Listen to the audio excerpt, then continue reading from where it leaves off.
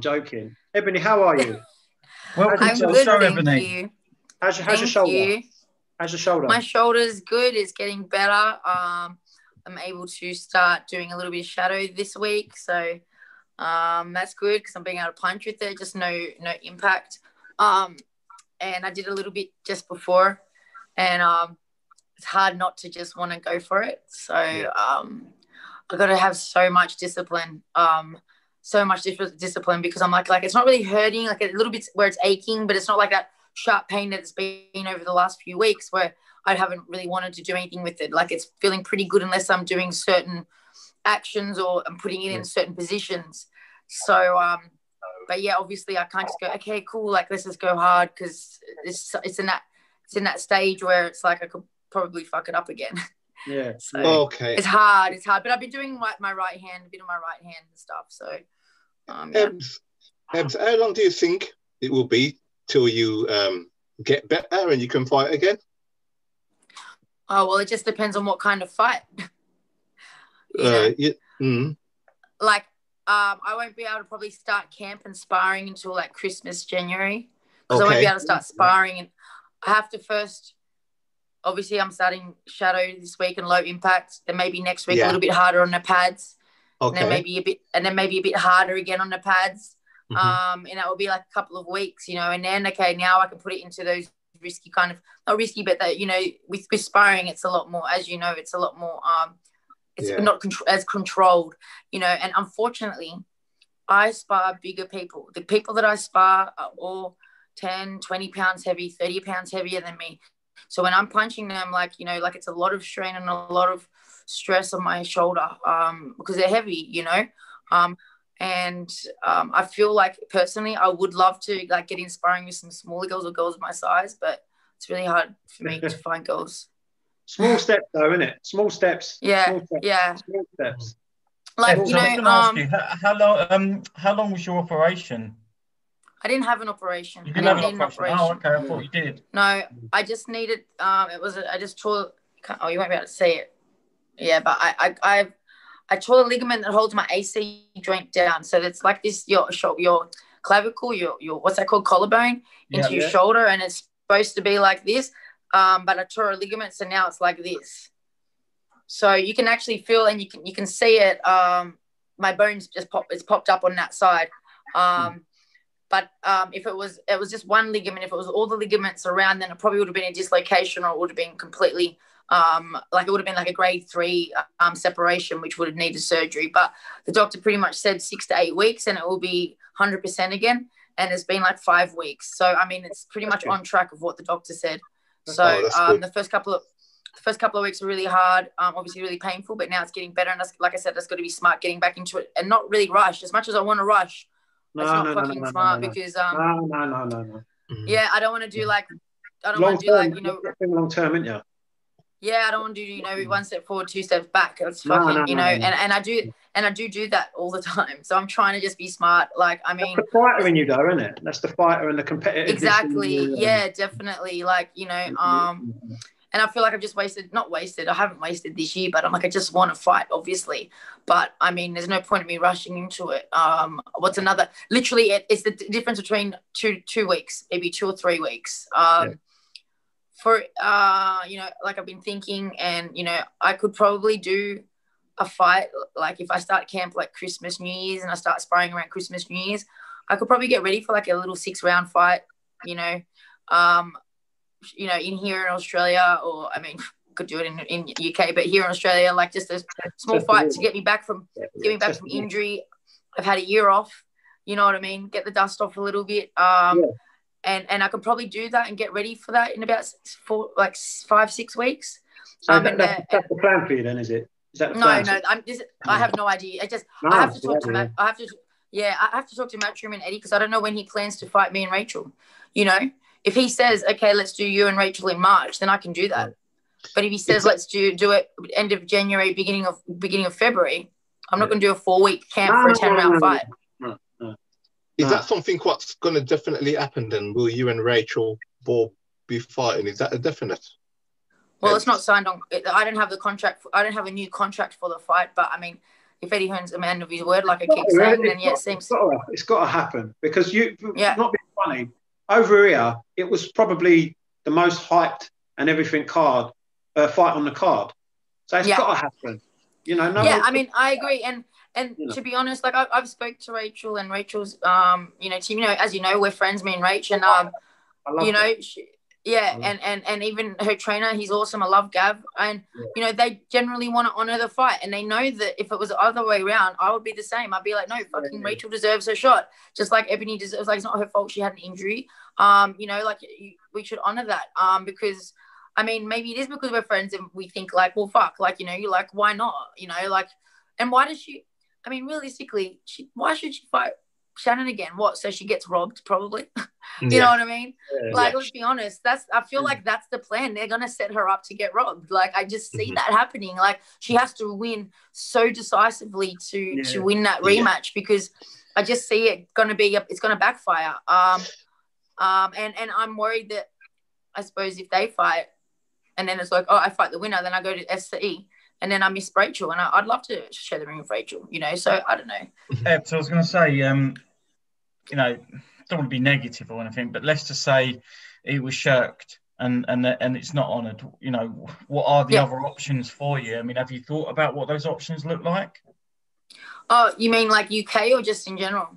In general. So if the Rachel Ball fight is renegaded, what does that look like for you in terms of who can I fight instead, or do I have to take someone instead in the meantime just to wait for that? I don't fucking wait on no one. Like, I'm not fucking waiting. Like, I definitely don't put all my eggs in one basket. I'm already working on things now.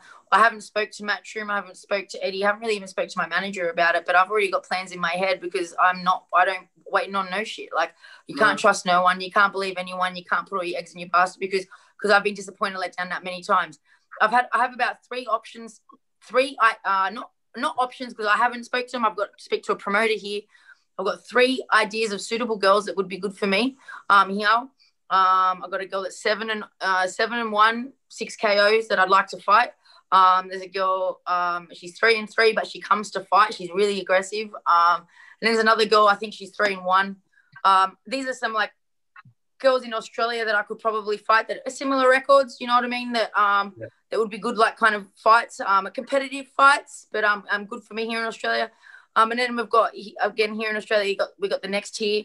But the problem is these girls that are like more experienced, they really have nothing to offer me. Like, they don't have money to offer me. They don't have exposure to offer me. They don't have a name to offer me. Like, it's just, why should I be fighting girls and I get nothing? Or they get me. They get everything from me. I don't, this is my career. Like, why am I, I spent so much money on my career already so far. You have no idea. Yeah. Like, these girls, like, like my first fights cost me all up like nearly $9,000. I had to pay for my opponents. I had to pay for their purse, their flights to Australia, their team's flights, their food, their accommodation, their food allowance, their bloods, their registrations. I'd pay for everything. And then these girls want to fight me for what? For nothing. Cash cow, isn't it? You're like the cash cow. I know. So with that sounding exactly. And that's exactly. Shit. It's a shitty business. It's a shitty business. Do you know what I mean? Is, but at the same time, I mean, it's good for me. Yeah. Because let's be realistic here. Is that having that there's good and bad to that. No one in Australia is getting noticed by a Matchroom. There's no one that's gonna get paid the amount of money that I was gonna get paid fighting Matchroom here in Australia. No one. Name other females in Australia besides Susie Q, because she's been around for like 20 years. Do you know what I mean? Yeah. Like, how many do you know? You know what I mean? And I've only been a pro for 2 years, but you guys know me. What about the other girls that have been around for 5-10 years? There's a few.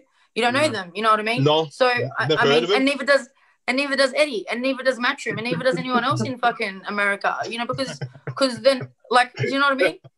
Let's be real. Yeah, know what you mean. So I just think with the following that I have, the fans, they won't fucking leave Eddie alone. They won't leave Matchroom alone. He would be. So let's be honest. Like, let's be honest. Eddie's not dumb. He's pretty smart. You know what I mean? He wants to make money. So I think he knows that he's going to make money from it either way. I know he's thinking he's going to take a risk because he probably hasn't seen me fight. Like, he's seen some highlights. There's not much up there about me. You know, like you guys have seen me sparring because I send you stuff, but people haven't seen it. You know, he hasn't seen it, so it's still a risk for him. But he's taking that risk because of the following that I have. Wait until people see me fight. You know what I mean? Mm-hmm.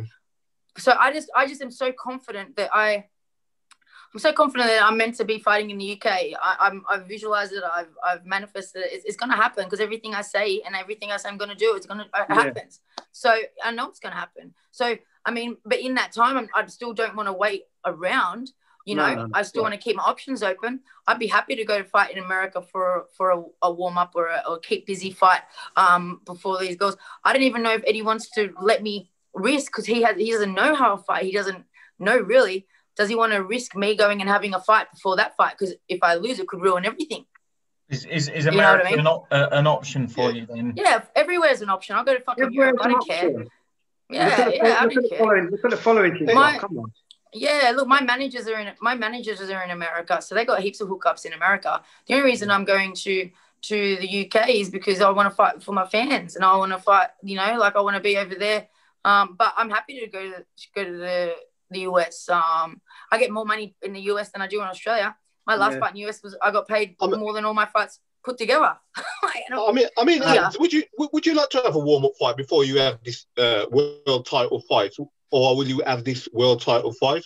What would you rather have? Would you like to have a warm-up fight before you have this world title fight? Or are you going to go straight? I'm not fussed. Like, for example, if the fight was in March and I could literally start my camp in end of December, January, and just pump it out for like Rachel, then I don't need a warm up.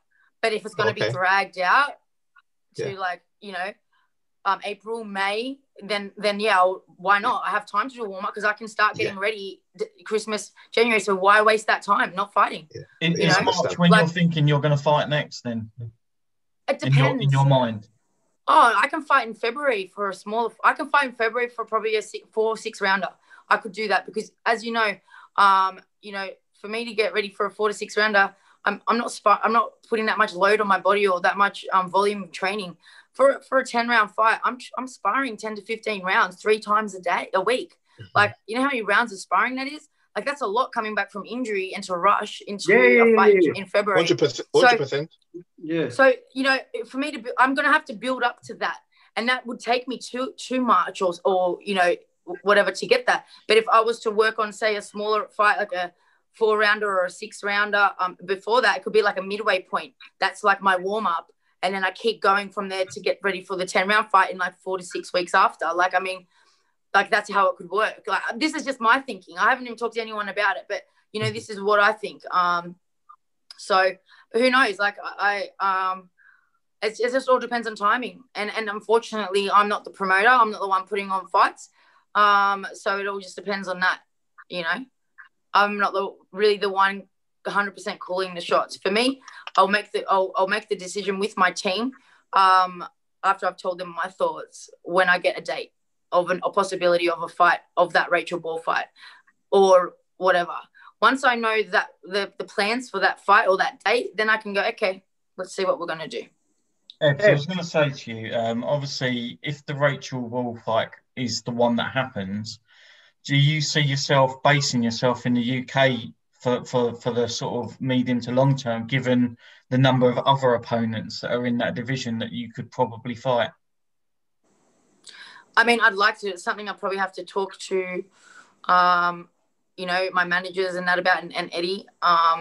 You know, I would definitely stay if I was to say I fight Rachel and I'll win, and then he wants to do what he's been doing, fighting the girls every 8 weeks.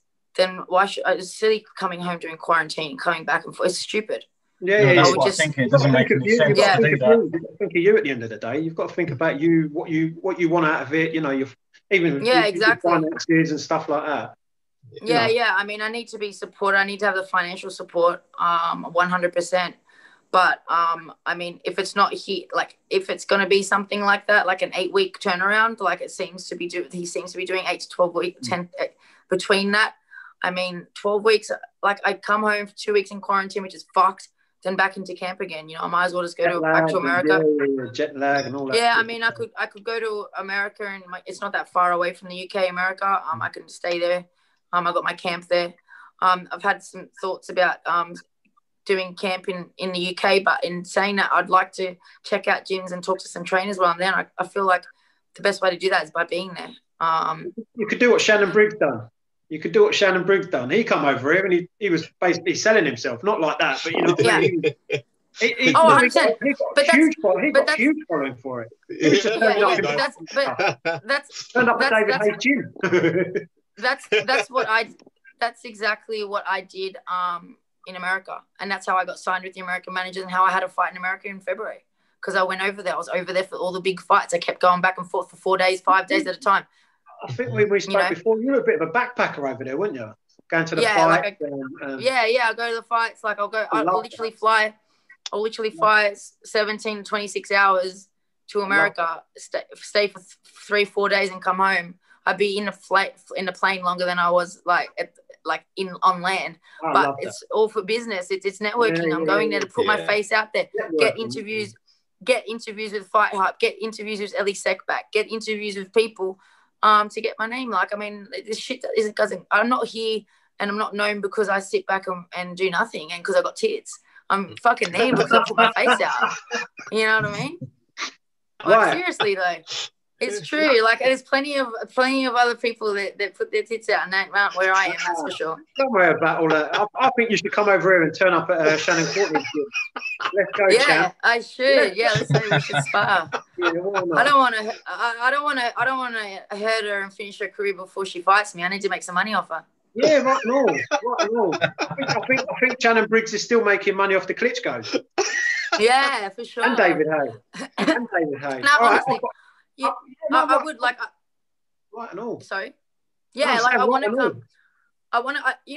The problem is COVID. If it wasn't for COVID, I would have been to the UK 3 times by now. I'm back easy. You know what I mean? Because it's easy for me to buy a ticket. Like, I don't care about money. Like, I mean, I'll spend money to come over. I don't care what's $1,000, $2,000 to me now. Like, it means nothing to me. In 5 years, I'm not going to look back and go, we shouldn't spend that $2,000. Like, I don't care. I'll just go over there and do what I got to do. You're going to live once. You know what I mean? That's all the money you've been making off the socks. Yeah, exactly. I just sell a pair of socks. I'll home deliver it, like when I come to the UK. No, but seriously though, like for me, I would be doing that, but unfortunately, I can't leave Australia unless I have a valid reason, and then I've got to do the, the quarantine and stuff. So unfortunately, because of COVID, it makes it a lot more difficult. I would have already fucking gone to the UK and done a tour. I mean, I would have even like this fight that I was supposed to have. My plans were to go around the UK and visit gyms and visit areas. But it was in but you know what the funny thing is you guys went into lockdown like 5 days or something before the fight or whatever it was. So that wouldn't have even happened. So nothing would have gone to plan very much. So I mean, everything happens for a reason. And exactly.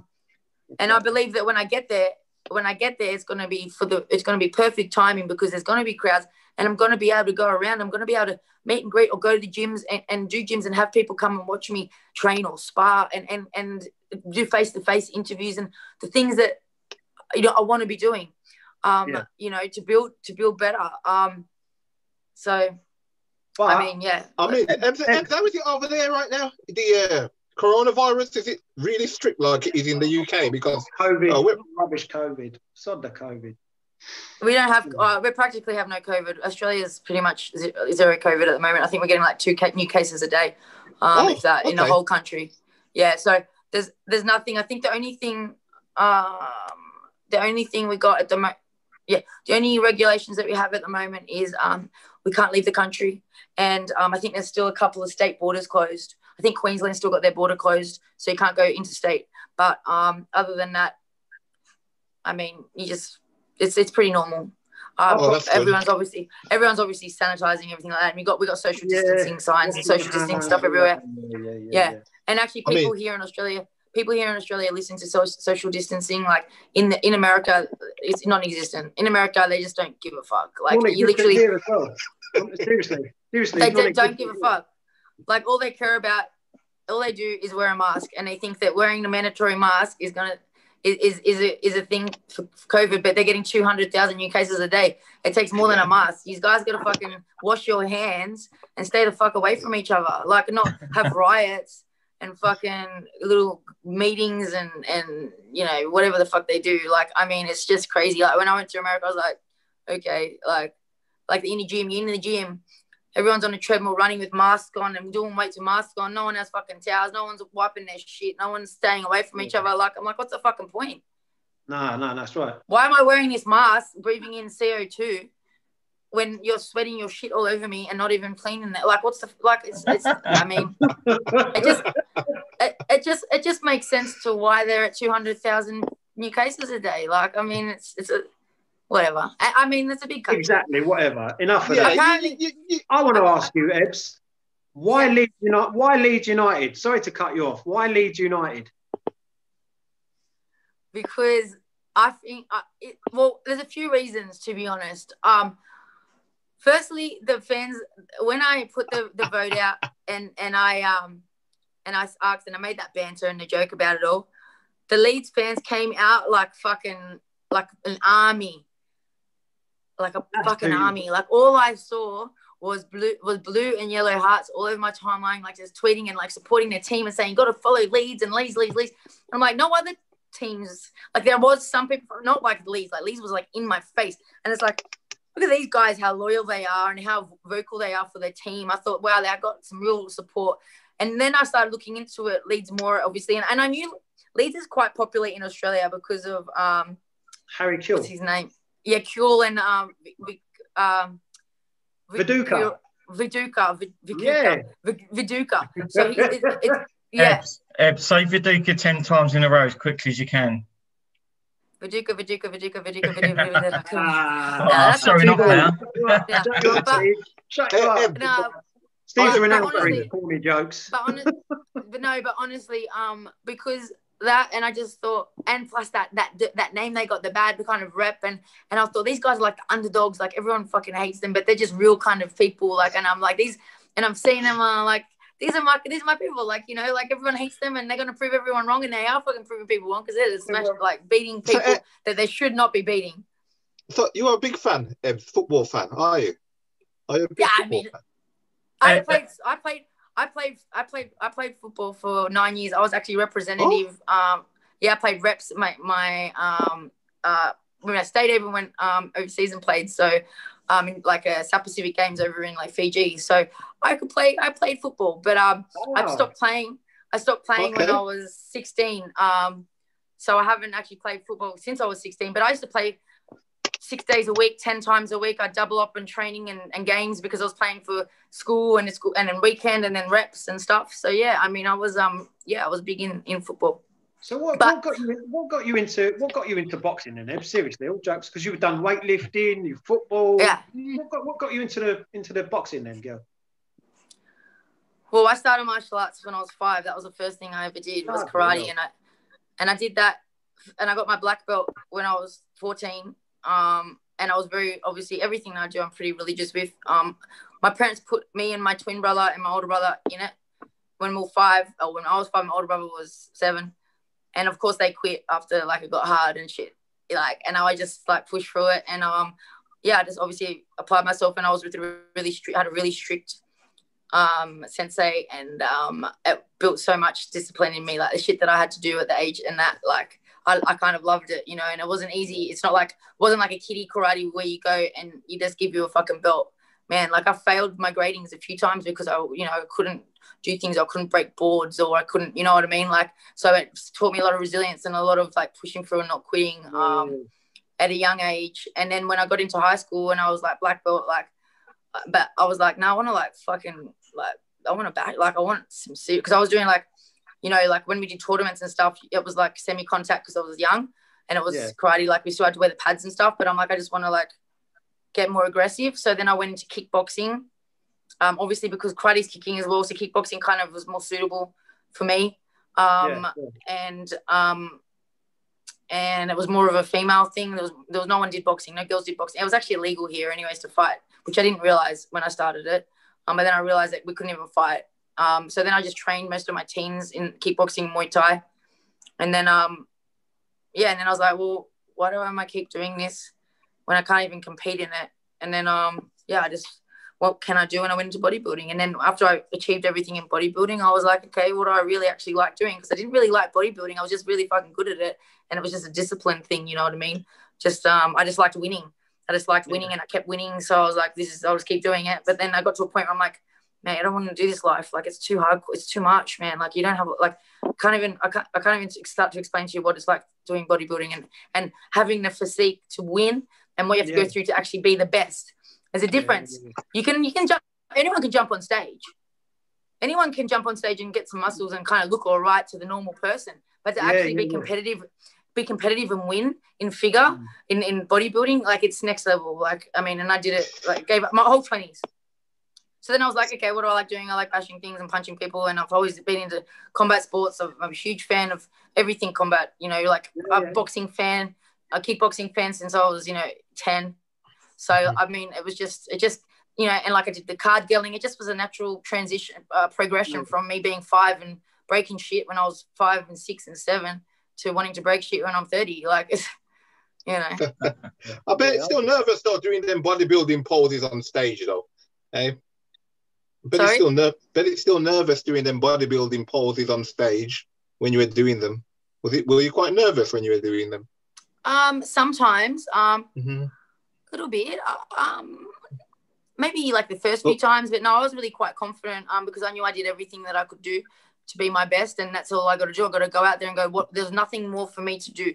I couldn't do any more. I did everything perfect, and if I don't win, then it's just there's someone better than me, and there's nothing I can do about that because I've done my best. And so I went out there. Win doing it? Sorry? How much did you win doing it? Like money? No, not money, like trophies and stuff. Was there like a level that you got to, or? Yeah, I got nationals. I did international comps. I got third, and I placed the highest internationally. I placed for the third. I've won regional. State. About 3 regional state. I've won overall titles, which is overall's like the winner of all the winners on the day. Like, I went all the way, and I got to a point where I was winning all the natural, because I competed naturally. I was smashing all the natural comps. And I went into a non-natural comp naturally 3 weeks after I'd just done an international natural competition, or 3 weeks before. Was it 3 weeks before? No, it was 3 weeks after. And I placed second in that. And these girls are pretty much on steroids. And I had to look around, and I thought, I don't want to. For me to go next level and get more competitive in this, I would have to take things, and I just didn't want to do that to my face or my body. And I thought, I've done so many comps. I've won 9 comps. I've done so much, and I've been doing this for 8-9 years. I'm like, is it really, do I really need to do that? Do I really want to look like that? It just got to a point where I'm like, I don't love it that much where I want to take it that level, if that makes sense. Yeah. So that was kind of the turning point. Oh, and I was really happy. I thought, I can't believe I've just placed second in a non-drug tested competition. I've just placed second against all these girls that are probably juicing hard. They look like men, you know what I mean?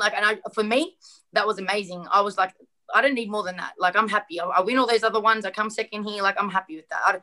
I don't want to now, do what happens next. I just wasn't interested, So, and then I just obviously went into boxing.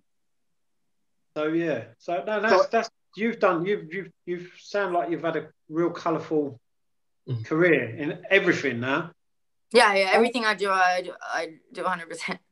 And me and you have engaged on Twitter and everything about it. So we'll go back to the boxing. We've talked all about, you're probably getting pissed off talking about Rachel Ball and.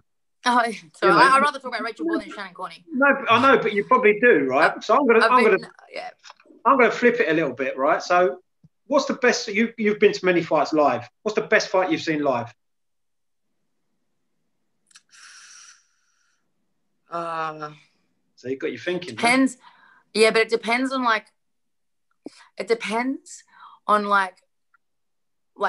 fight or atmosphere.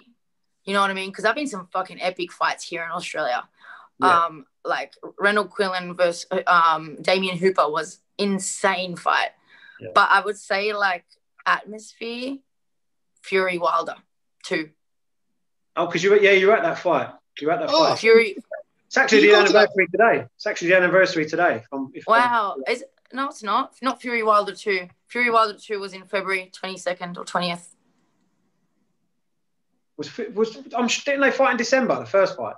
Oh, I can't remember. Yeah, the first fight, maybe. Yeah, the first fight, but the second fight was February. I'm talking about the second fight. I was at the second fight. Oh, okay. Yeah, that must have been something else, man. The second fight was February 20th. Yeah. Because I was in America for my fight. My fight was February 8th, and I came home from America February 10th. And then I sat around at home, and I was like, you know what, I need to go to this fight. So then on February 19th, the day before the fight, I was like, you know what, fuck this. I'm just gonna book my fucking tickets, and I'm gonna fly out tomorrow. And I flew out of Australia. I booked my tickets Friday night, and I flew out of Australia Saturday morning. And because of the time difference, I ended up getting to the fights at Saturday lunchtime. So I had 2 hours to get my shit together and go to the fights. Yeah, it was crazy. And then I flew home on Monday. But I'd just been to America, you know what I mean? And before my fight, in February, I was in America in December for Hogan Charlo. I was there for that. And yeah. Anyway. That was a good fight. So yeah, it was a good fight. I mean, Hogan just in the wrong weight class, but you know, yeah, it was good. No, that's pucker. So, all right, and what's the best fight you've actually seen on YouTube or whatever?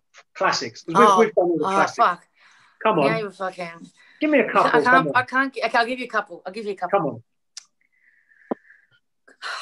Okay, well, my go-to is always like I only because I watched it about 50 times, probably Corrales Castillo.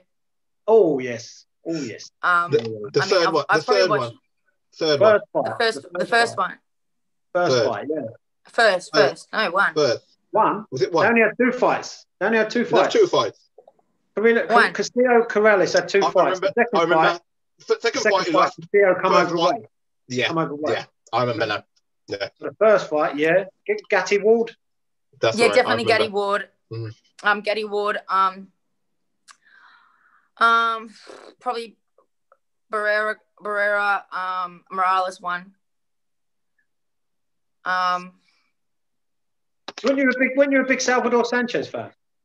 I love Salvador Sanchez. Yeah. No, I'm not. I am a big fan of him, but I mean, I'm a fan of all the Mexicans. I was just watching a bit of Sanchez earlier. I like Sanchez because he's not like he is a typical Mexican, but he is, and he also boxes really well as well. So I do love Sanchez because he's just kind of everything.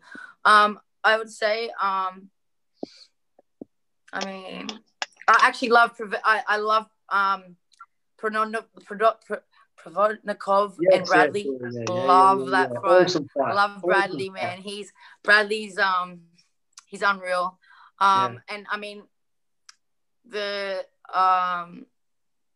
Chocolatito. I love Chocolatito. Yeah. His fight that he had last year with what's his name? Was last year or the beginning of the year? Because you know they sent our boy Yafai. Yafai. That was. Yeah, and Chocolatito was supposed to be the name on his career. They thought he stopped him in the. And he's not. They stopped him. He stopped him in the 7th round, I think, wasn't it? Yeah, beat him up. That was Yeah. Well, him versus Donaire and Ino, that was a good one for me. I love Donaire. I mean, even Rigo and Donaire was awesome. I mean, you can't pick like. You know, Duran and Sugar Ray, like the first one, the second one. So many good fights. You know, there's so many. Sugar Ray Leonard, Tommy Hearn, Sugar Ray Leonard, Marvin Hagler. Yeah. And the good thing about them guys, they all fought one another back then. Nobody fight one another. Yeah. That's a good thing about the girls boxing now. They're all fighting. I was just about to say that. Yeah, we all fight each other. Yeah. You know, Ev, that's what I love about you. Like you don't dodge one another. Well, we really don't have. To be honest, we don't really have much of a choice. But I don't think we're so used to just saying yes to every. I mean, as long as the money's all right, we're saying yes to most things. That like, why not fight? You know, like, and plus with the girls. I don't know. I just feel like with the girls, it's not as bad if you lose. Look, all the top girls have had losses. Like it's not really an issue. I think. I don't know. I mean, I don't care. I'm here to fight and have fun and bash people up. If I lose bashing someone up, then I don't care.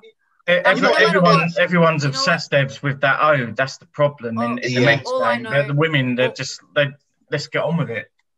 All I know is that if you're gonna beat me, it's gonna be one fucking hard time beating me. Like I'm a bit like a Sean Porter. Like you're gonna go to hell trying to beat me. But if you beat me, like it's gonna be your hardest fight ever. And like that's cool. I'm cool with that. You know, because I'm not gonna give you an easy fight no matter what. You know, and if you beat me, then sweet. Yes, you know what? I always say though, and people don't want to lose, but it's always good to lose because you learn from it. So losing 100%.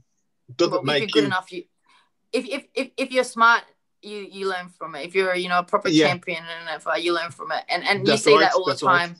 Heaps of people learn and come back, especially if they lose earlier in their career. You know, it's definitely when you lose later on in your career, it's kind of it's a bit different. Yeah.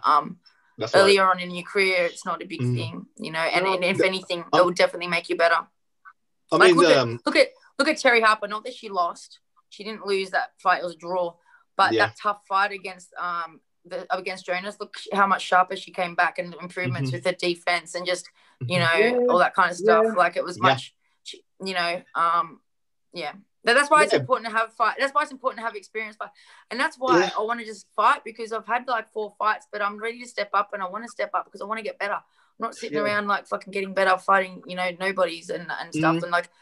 My last fight was a good learning fight. She was really, really experienced. She beat him with 9 world champions. She's been around for a long time. Yeah. So it was still a step up.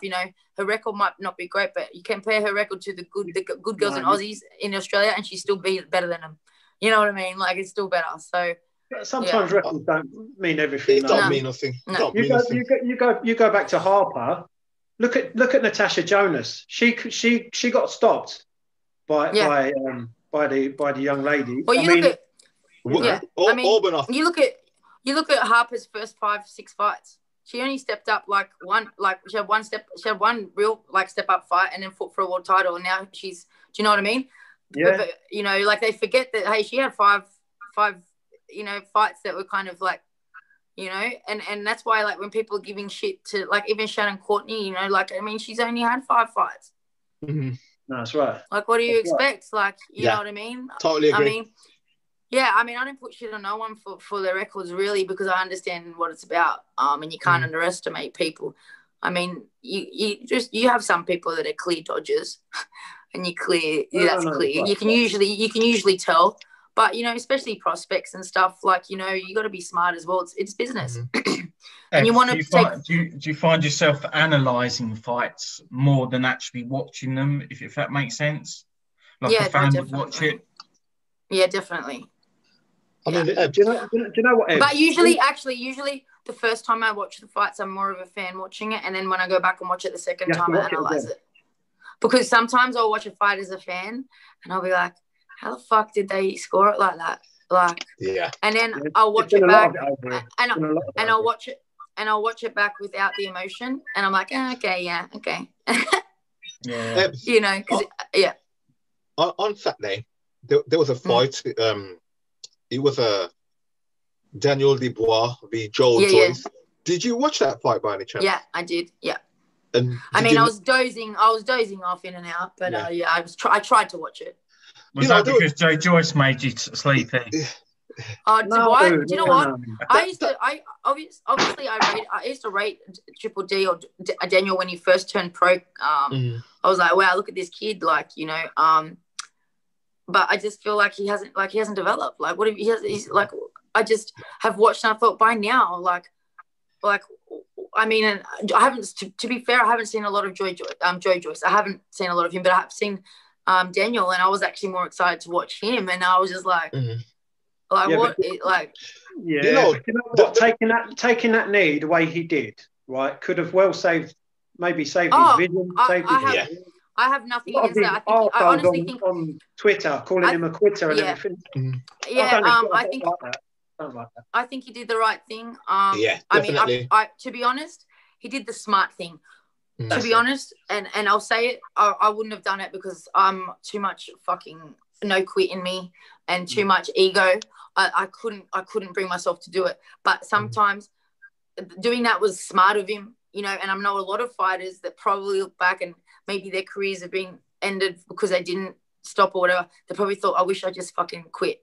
You know what I mean? So, I mean, I have nothing against it at all. He could not see, and his corner wasn't doing shit. His corner was fucking giving him shit. No. Oh my God, let's not even get started on like, what the hell? Stay composed. The guy is composed. He's not fucking doing anything. Like, I mean, like, you know, it's not like he's going wild and being out of control. He's composed. He's just can't fucking see. Like, what the hell? Like, I mean, I'm more angry at the corner. Like, I feel sorry that Daniel had to pull the pin. It's not his job, really. Like, I mean, it's, you know, I mean, did the ref even look at the eye? Like, I don't know, because I wasn't watching it. I wasn't watching it 100%, but I don't think, you know, I take my hat off to Daniel because he would have thought about that for a bit, because he would have known the repercussions from doing that. And you could tell he didn't want to fight.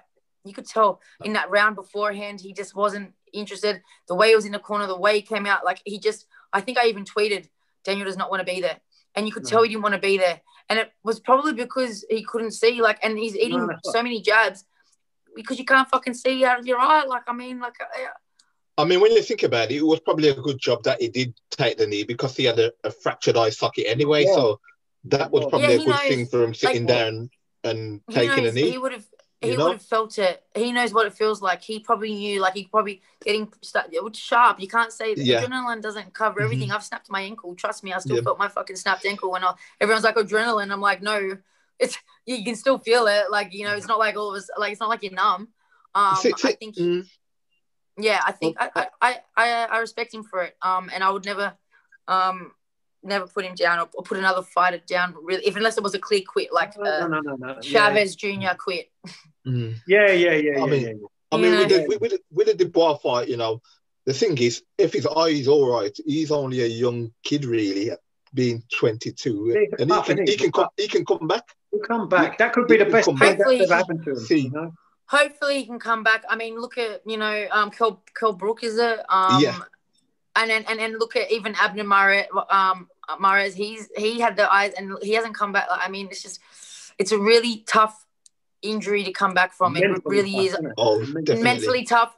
Mentally tough, and it's just always weak. Like, I know I had a friend that had a fractured eye socket, and I mean, it took him a couple of years to get back from it, like, because every little, like, it was just so easily damaged again. He had a retina. Sorry, my bad. Sorry, he had a retina, a detached retina. I think that's game over, detached retinas. But Frank Bruno retired because of a detached retina. Big Frank, he retired. I think that's the end of a career thing. I think even Julian Jackson had trouble with his retina, you know. He did. Right. So Ebbs, talking of the weekend's fighting, did you watch Mike Tyson and Roy Jones? Of course, mate. I actually can't believe how much my heart was racing every time I saw Tyson do his little. I thought, oh my God, here we go. Here we go. I was like, I couldn't believe it. I have not been that excited over a heavyweight fight, and I wasn't even like a real. I'm so happy they weren't wearing headgear, because if they were wearing headgear, like, it wouldn't have been as exciting. But I was a bit disappointed. I was a bit disappointed with Roy Jones. It was like he didn't want to be there. And I was like, come on, man. Like, Tyson hasn't fought 15 years. Like, he's probably, if that was me, and because I'm a bit like Tyson, like, I want to fucking hurt people. And I'm like, this guy's not letting me punch him. Like, and I haven't fought for 15 years. Like, just let me punch you. Like, or like, fight. Stop holding me. You know what I mean? Won that fight, in my opinion. Easy. Yeah. But no matter what, it was always going to be a draw because it's exhibition. Like, I mean, they want to, like, G up the crowd and G up the audience, but, you know. That was good to see him back, though. It's good to see him back. Oh, man, I hope he does it again. Like, he hasn't changed. Like, he was still so explosive, and he was, and like, I mean, he still had the power. Like, he was serious, like, focused, and I was just, I was like, this is fucking sick. Like, it was sick. What I did think after watching Tyson fights, I realised he can probably go in the ring and compete with good professionals and win. Is what I saw after seeing that display. I was thinking of getting his gloves back on. You're thinking of putting the gloves on, didn't you? No. My career ended 16 years ago. So did Tyson. Maybe not the top 5, but maybe not the top ones, but certain level fighters. I think he could give a good fight. Yeah, definitely. I mean, I think he fucking smashed Joe Joyce. I think he. Yeah. You know, I think like he. Yeah. Yeah. I would love to. I just want to see him back in there. I don't give a fuck. Like, let him fight. Like, fuck all these people saying he's too old and shit. Fuck you. Shut up. Let us entertain. He's all right. Like, he's doing it because he loves it. Let him do what he loves. You know what I mean? Like, and if he loves doing that, like, don't stop people. Like, you know, like, as long as it's and you know, if he's doing these exhibition things where it's a little bit more controlled environment, I mean, they were pulling the punch. He looked like he was pulling his punches a little bit at times on Roy. But Roy does not want to be there. Like, he, you know, even after you could say, like, it's different, you know, and yeah. I'll say Ebbsy was really hurt. You know, I think the punches really hurt him, and after feeling Tyson punches, he thought, oh, I don't want no more of this. I think that's what it was. 100%. You know? And when you think about it, he's a proper heavyweight in the Tyson, whereas Roy and heavyweight. That's it. No, but you're right. It was. If you look at both of them, Tyson looked in great shape, but Roy never did. He didn't look in very good shape. Roy didn't look in very good shape at all. So I was going to say, Tyson apparently earned $13.5 million, and he donated it to charity. What a man! Well, yeah, he's a legend, man. Like, and you can tell how. I love Tyson. You can just tell how he is, and like even his post-fight thing. He's just such a different man now. He's just so empowered. He so just wants to change the world and inspire people and give back. And he's so positive and like happy, and like I love that shit. You know, he's a good guy. So yeah, I love to see him in it doing it more. Similar to you, you're a positive woman, and you know, we've loved interviewing you today. But just going to sort of leave it on this note. What's the next 12 months look like for you? Like ideal? Yeah. Ideal in a COVID-free world, Ebbs. Even I mean, ideally, because you know, you don't know. Ideally, I want to have at least 5 fights, because I should be having at least 5 fights a year. The only reason I haven't is because my first fight in 2019, I snapped my ankle, which put me out for 8 months. So there goes that fucking year. I just wanted to say, carry on, Ebbs, sorry. Yeah, and then this year I had a fight in February, and then COVID. So I mean, I should have fought a lot more. The only thing that's stopping me is all these setbacks, which I mean, in the end, have happened for a reason, and I'm not regretting it all, because it's all helped me. But I do want to fight, and I'm just praying that the universe or the God just lets me fight consistently next year. I just want to fight back to back. Like, man, I just want to keep fighting. I don't care. I don't need rest. I just want to punch people. I want to win. I want to entertain. I want to weigh in. I want to fucking, you know, I want to do everything that comes with boxing. Everything. I'm not just boxing for the fight. I'm boxing for everything that comes with it. The entertaining, the talking, the build-ups, you know, the fans, everything. I love everything about it. And just being able to spread my voice and my word and get my views out, which I think are pretty good fucking views that people should live by. You know, like, I mean, you know, I spread good vibes, and I think my mottos that I live by, I think if everyone was on that, they would just be just as happy as I am, and go lucky and lovey, like, you know, because it's a good way to live. Yeah, spot on. That's it. So I would like to fight 5 times next year. I would like to fight pretty much mainly in the UK, because I plan on winning the world title fight against Eddie, whoever the fuck it's against. Eddie, can you hear this? Eddie, can you hear this? Yeah. Yeah. I feel like no matter who I'm going to fight for that fight, I'm going to win.